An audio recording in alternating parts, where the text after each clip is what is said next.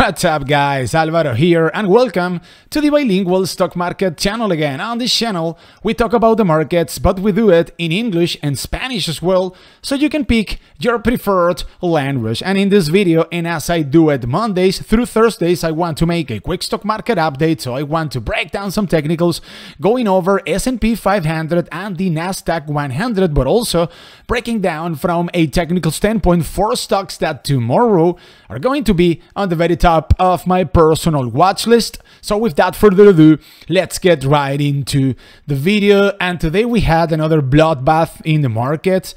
Maybe not a bloodbath, guys, but we had a solid red day with the 4 major indices going down and with the 11 sectors that trade inside the S&P 500 also going down.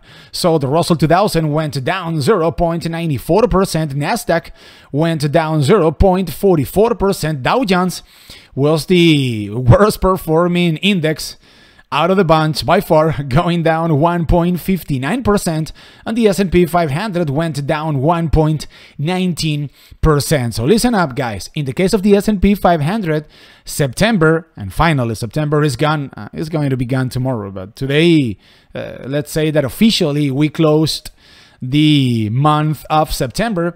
So this month of September has been the worst month for the S&P 500 since March of last year, guys. That's the month in which the COVID-19 crash occurred. And in the case of the Nasdaq, this index had its worst month since September of last year. So we had a nasty month of September, and from a seasonality standpoint, we'll still have 15 more rough days ahead of ourselves. And from a seasonality standpoint, obviously from October 15 up to the end of this year, up to December 31st or the last days of December, we are going to have the best let's say season of the year for the markets. We will see what that plays out like. And something that I wanted to point out, if we take a look, something that I wanted to point out in this video, guys,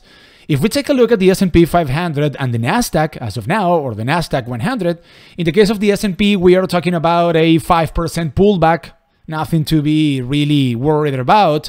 And in the case of the Nasdaq, we are talking about a 6% drop, something like that. So any bear out there would say, yeah, well, you know, this is just a soft pullback. We are just talking about 5% in the S&P and 6% in the case of the Nasdaq. However, guys, inside the indices, there is a lot, but I mean a lot of pain. We find a bunch of stocks that are trading 10, 15, or 20% of its highs. So when we take a look at the S&P, being 5% down as of now, or 5% off the highs, and in the case of the Nasdaq, we see that the Nasdaq is 6% off the highs.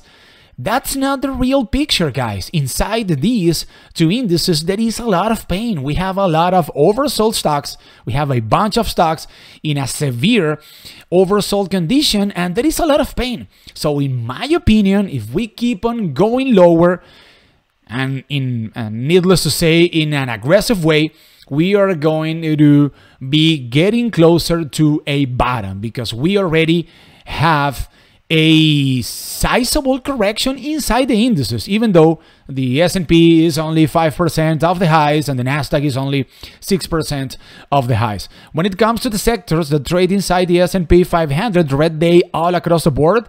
The 11 sectors closed today in negative territory, led by communication services, which went down, led by industrials. Communication services was, on the flip side, the best performing sector today. However, communication services went down today 0.31%, and the worst performing sector was industrials, which went down 2.15%. And in the case of the most important sectors, the tech sector went down today 0.76%. We saw some sort of recovery when it comes to tech stocks out there, some of them, and not really a lot, but let's say that relative to most of the stocks that trade, let's say, inside the Dow Jones, the tech sector was not really hit a lot. Let's just put it that way. So the tech sector went down today 0.76%.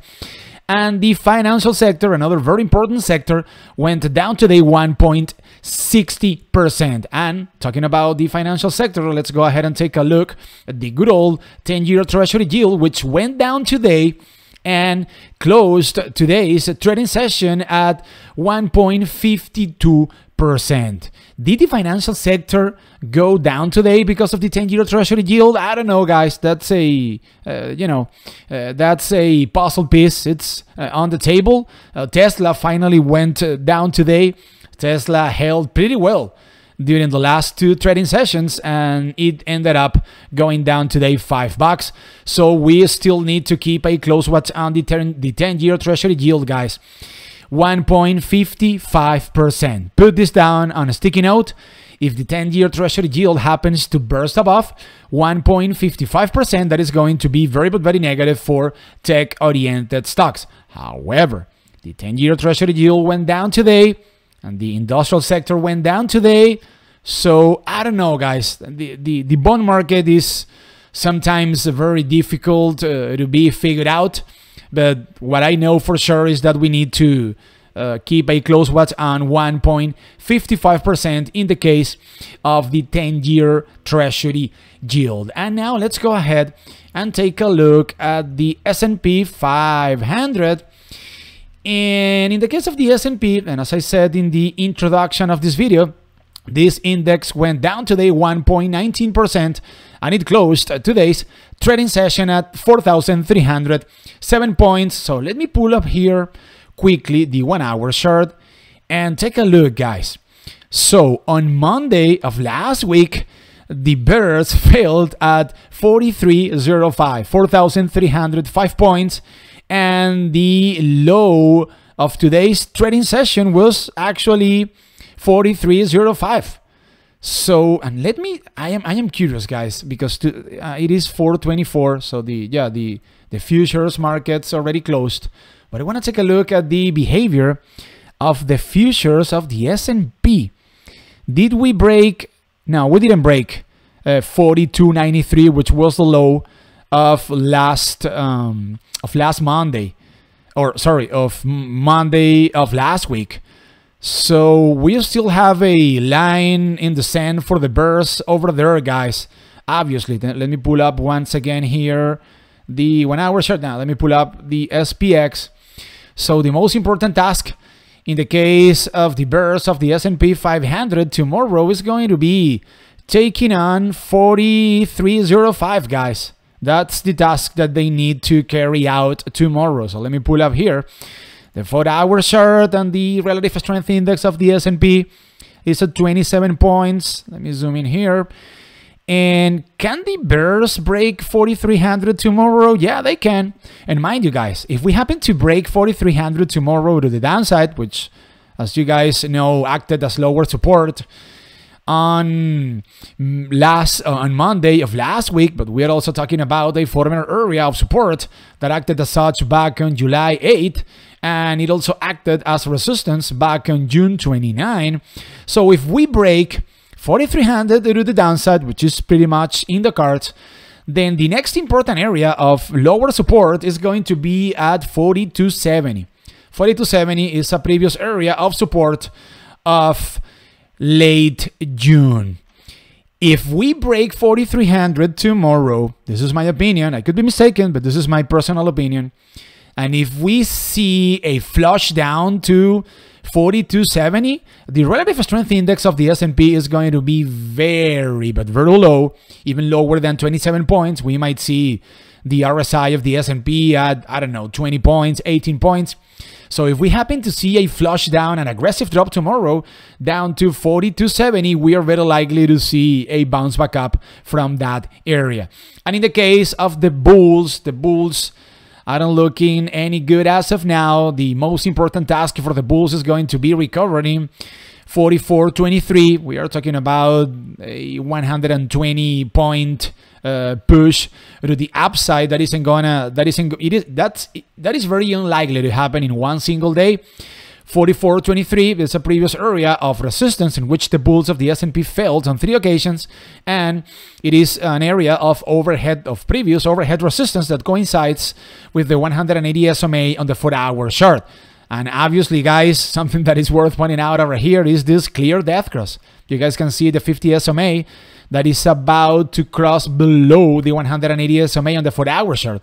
So if tomorrow this death cross happens to unfold, yeah, we could see a flush down to 40, as I just said, 42.70. But at 42.70, I think that we are very likely to see at least a relief rally in the case of the S&P, but no doubt about it, the bears are in total control of the S&P 500. And in the case of the NDX, the Nasdaq 100 went down today 0.43%, and it closed today's trading session at 14,689 points. Relative strength index of the Nasdaq 100, 24 points. So the NDX is very oversold. We can make the case that on Monday of last week, the RSI of the NDX dropped down to 19 points. So we could still see more downside over here. So let me zoom in here on the 4-hour chart, and the bears managed to close below 14,780 points, which is a very important area of lower support for the bulls of the NDX. So the next important area of support in the case of the NDX is going to be 14,580 points, which happens to be a former area of support back from early July, and also a previous area of overhead resistance back from late June. So that would be the next task for the bears of the NDX. And since the RSI is already very low, and as I just said, in the case of the S&P, guys, if we happen to see an aggressive drop down to 14,580 points, then I think that we are very likely to see a bounce back up from that area. And in the case of the bulls, 15,150 points is the next task for them. We are talking about a former area of resistance in which the bulls of the Nasdaq 100 failed on 9 occasions. We are also talking about a former area of support that already acted as such back in late August. And this previous area of support and resistance is coinciding on the 4-hour chart with this 180 SMA. And obviously, guys, maybe tomorrow, maybe on Monday, it depends on the price action of the NDX, we could also see a death cross on the 4-hour chart, which is going to be very, but very negative. So the bears are also in total control of the Nasdaq 100. And now let's go ahead and take a look at the first stock of this video, AMC Entertainment. And in the case of AMC, we saw a tiny squeeze in today's trading session. AMC went up today 7.09%, and it closed today's trading session at $38.06. So let me pull up here the 1 day, 1 minute and take a look at this good old tiny squeeze that we saw. In the case of AMC, we saw a massive spike of the volume of AMC. So I think that the message that the apes are sending out there is positive, guys. So AMC found support today at 33.74. And after having made some sort of double bottom formation over here, we could make the case maybe we saw this squeeze. This was a gamma squeeze or a tiny squeeze, whatever you want to call it, up to 41.78. Remember that 42 bucks is a very important area of overhead resistance in which the bulls of AMC failed today once again.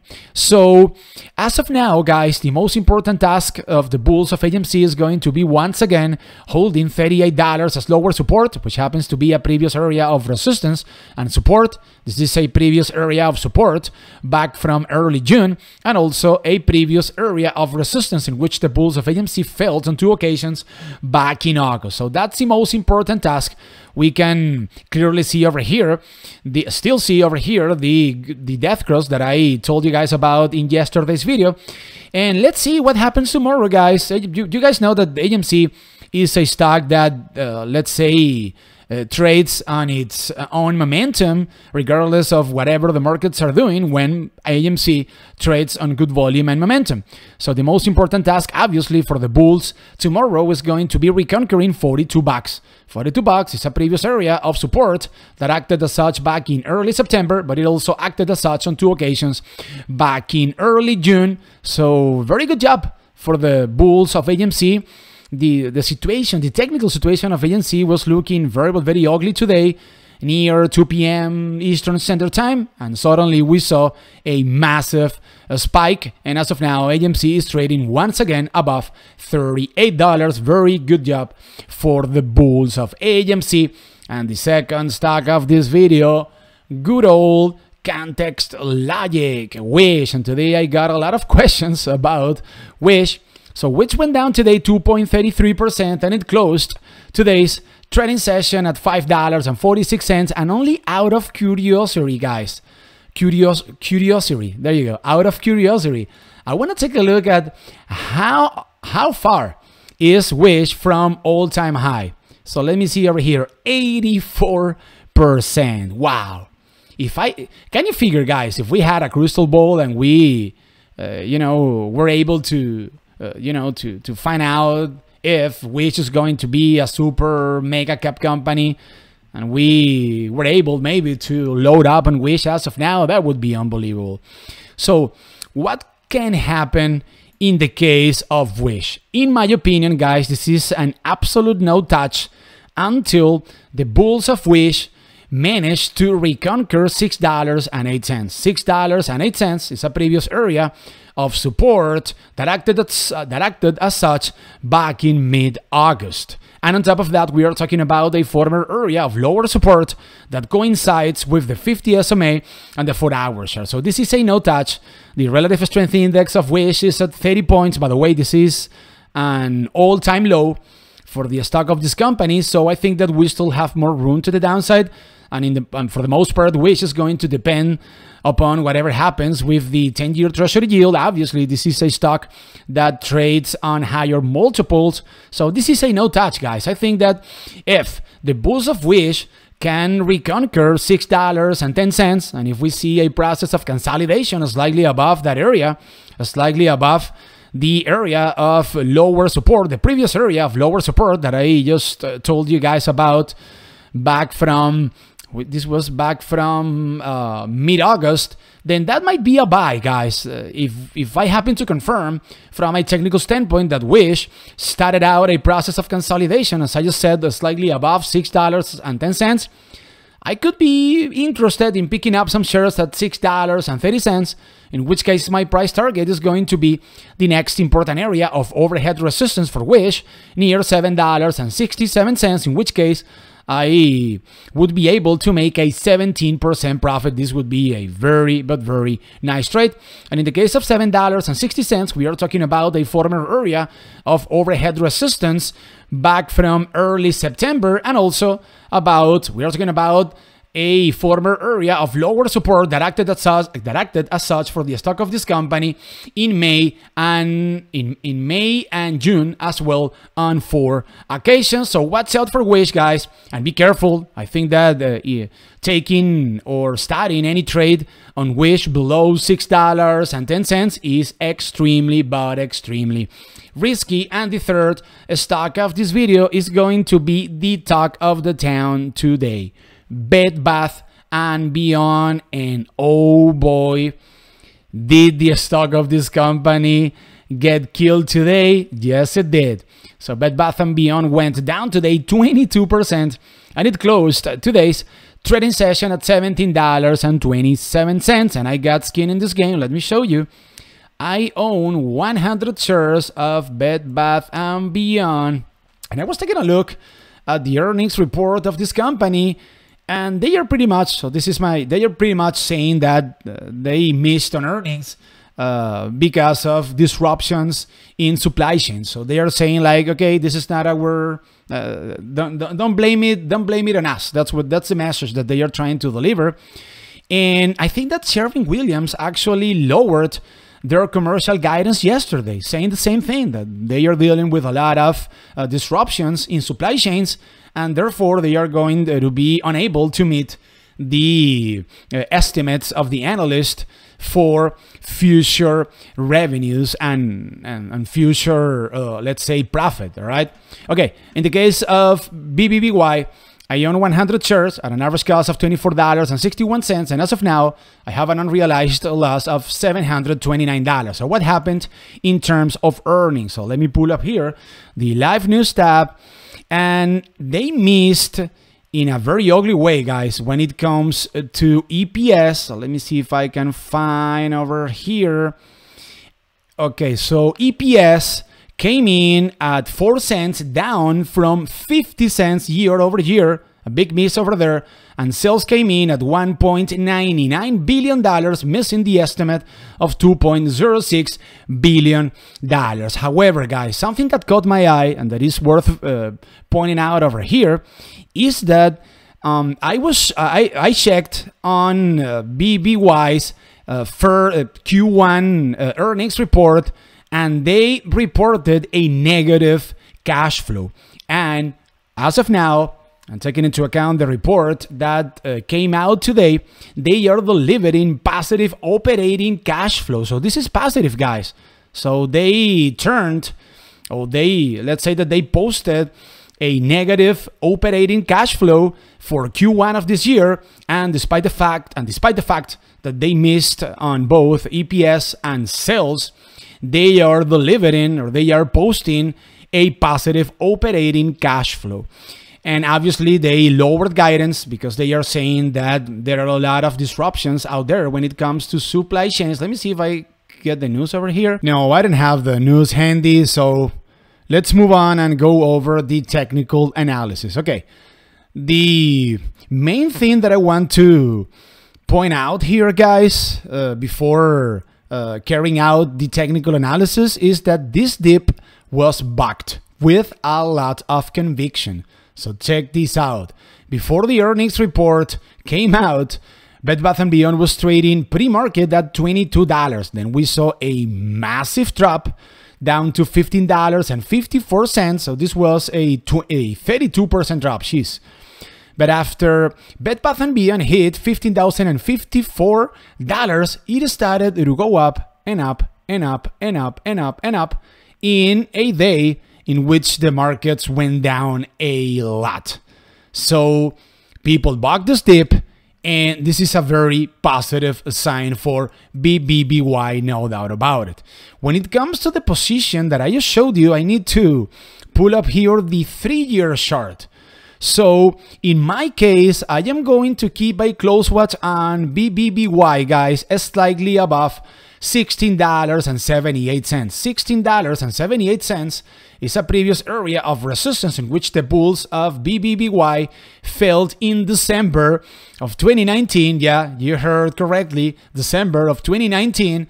And we are also talking about a former area of support back from April of 2019. And on top of that, when we say $16.70 ish, we are talking about a former area of support and resistance since a long time ago that coincides with the 180 SMA on the 4-hour chart. So if I happen to see a process of consolidation slightly above $16.70 or $17, and obviously also depending on whatever the markets do as a whole, I am going to be tempted in order to pick up probably 100 more shares in order to average down my current position.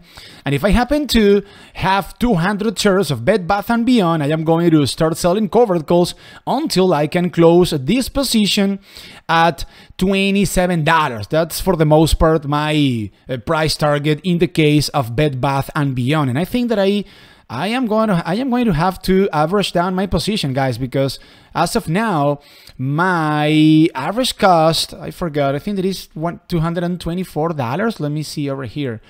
So $24.61. So yeah, I think that I am very likely to purchase 100 more shares of Bed Bath & Beyond. If I happen to purchase 100 more shares near $17, then I am going to end up having an average cost of, let's say, $19.50 or $20. So if I happen to close this trade at the price that I just told you, near $27.30 or 27 bucks, I am going to be able to make a 27% profit.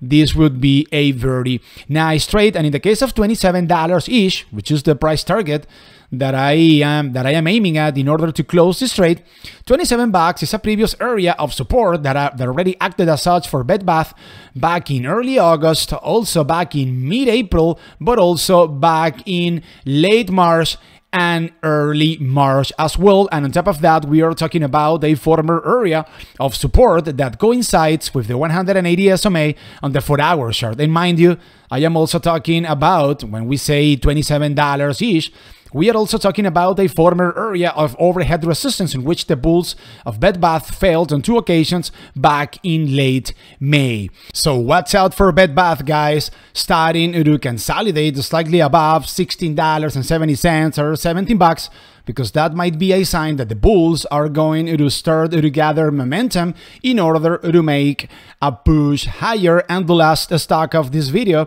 is going to be Li-Cycle. And the ticker symbol of the stock of this company is LICY.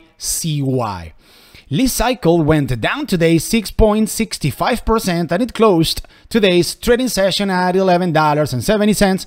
And this is a company that I found kind of interesting. You guys know that I am investing at a long term in NIO and Tesla as well. And this company wants to recycle lithium-ion batteries, guys. So let me read here for you. So Li-Cycle Holdings engages in lithium-ion battery resource recovery and lithium-ion battery recycling in North America. The company was founded by AJ Kochhar, would be, I must be butchering this name, and Timothy Johnson in 2016, and is headquartered in, Mississauga in Canada. I obviously butchered the name of this town or of this city in Canada. Sorry about that, my dear Canadian friends. Okay, so I found this company very interesting, and we got news today that, let me see over here, Li-Cycle stock. Okay, so they got a 100 million investment from a Koch strategic platform. So let me read here for you guys. So I think that this company issued some convertible bonds, and they were given $100 million, correct? So Koch Investments Group will invest $100 million in Li-Cycle Holdings by purchasing convertible notes. Okay, perfect. Fair enough. The note will have an initial conversion price of approximately $13.43. So, at some point in time, we're gonna have a drop in Li-Cycle, obviously, okay? Per Li-Cycle common share. The notes will mature on September 29 of 2026. We're talking about 2026, guys. This is like 5 years out. So we all know that the future of the world when it comes to vehicles is going to be electric, and someone is going to have to recycle the batteries, the lithium-ion batteries of electric vehicles, guys. So watch out for Li-Cycle. So as of now, I am not thinking about investing at a long term on Li-Cycle. I just want to take a trade with the stock of this Canadian company. So watch out for $11, guys. $11 is a previous area of support that acted as such on 2 occasions back in June, but we are also talking about a former area of support back from late January. So if tomorrow the stock of this company happens to pay a visit down to $11.17, I am going to be tempted, guys. I'm not going to lie. If I happen to confirm, first of all, that the stock of this company found a good support at $11 in order to pick up some shares of Li-Cycle, in which case my price target is going to be the next important area of overhead resistance near $12.62. $12.62 is a previous area of overhead resistance in which the bulls of the stock of this company felt back on August 10, and they also felt back on July 2nd. So if I were able to take this trade the way that I am describing it, picking up some shares at $11.14, and mind you, The relative strength index of Li-Cycle looks very but very healthy at 52 points, so we can make the case that the stock of this company is neither oversold nor overbought. So picking up some shares at $11.14 and selling out of these shares at $12.52, I could be making an 11% profit, guys. This would be a very nice profit, and we can clearly see over here, guys, a golden cross. You guys can see how the 50 SMA on the 4-hour chart already crossed above this 180 SMA. So I think that the chart of this company looks very bullish, and I am going to be waiting, no doubt about it, for Li-Cycle near $11 per share. And with Li-Cycle, I am going to wrap up the video. Thank you very much for your attention, and thank you very much for hanging out with me once again. Remember and keep in mind, guys, that here on the Bilingual Stock Market channel, we are posting stock market update videos Mondays through Thursdays, 3 or 4 hours after the market closes. So if you want to get all of the notifications of all of our videos in a timely manner, you have to be subscribed to the channel, but you also need to activate the notification bell right up there. Follow us on Instagram as well, guys, at Bilingual Stock Market. And remember that this is the Bilingual Stock Market channel, the YouTube channel, in which we talk about the markets, but we do it in English and Spanish as well, so you can pick your preferred language. But most importantly, this is the YouTube channel in which we know that the wonderful world of Wall Street is not for geniuses, it is for entrepreneurs just like you guys and myself. My name is Alvaro, and I will see you guys once again on Sunday. Peace out.